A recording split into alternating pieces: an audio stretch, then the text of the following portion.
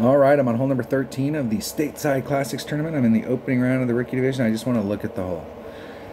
And it is at Santa Ventura, hole number 4. I'm just going to glance at it, and then we're going to go pick this stuff.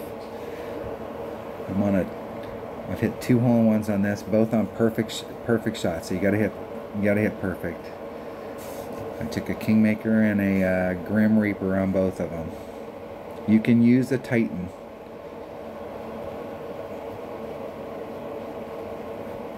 It's just you have less wind to deal with, and where you're at up there, depending on the wind that you're getting. If you're getting headwind, it helps because it gives you a little bit more room to your red line. Okay, so hole number 4. Let me put some numbers in my calculator. So it's a 10% wind adjustment, so it's 1.1 times whatever the wind is, and it's at 1.8 per ring. I have a spot. And if I don't catch it here, you can go back and watch hole number 4 on the front side of this. And there's a spot out there, and if you're in that spot and you hit it perfect, it goes in the hole.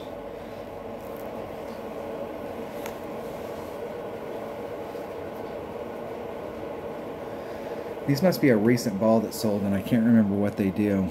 Let's see if they open it up and do their adjustment. We can see what the ball does.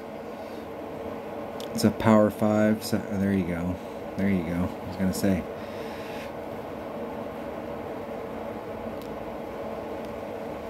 This is, I think, the traditional. Most people are going to go at it on this side. They feel comfortable going at it on this side.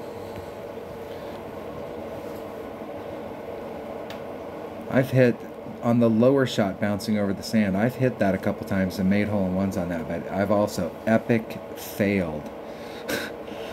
And I can tell you from personal experience that if you get caught in that sand, and I'm not sure if they do it, if it's still like that, but you can't hit over it. You got to hit back. I don't think it's as steep as it used to be. Let's do the wind first. 1.1 times 3.2 equals divided by 1.8. It's going to be 1.95 rings. Max backspin, 1 right-hand side spin.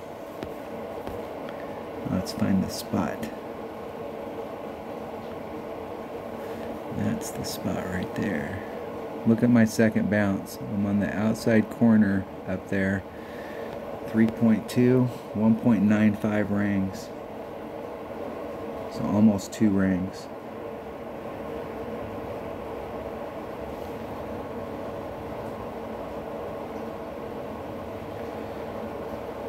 Just need to hit it perfect. Oh! Hit it great to the right.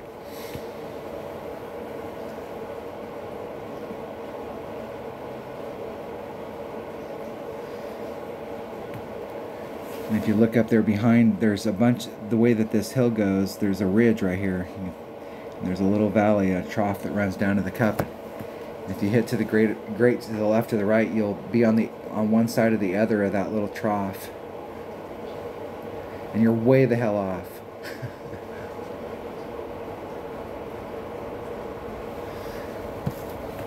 Arrgh.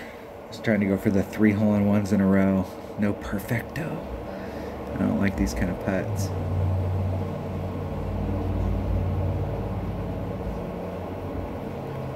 And I missed it. I definitely do not like those kind of putts. Oh no, that'll piss me off. That means I dropped 2 shots. That means I'm not going to get my practice to count in. I have been practicing shots in it, but I'm not going to be able to get it in. All right.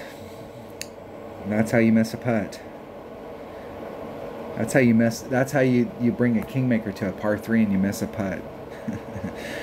That was hole number 13 of the Stateside Classic tournament. Thanks for watching.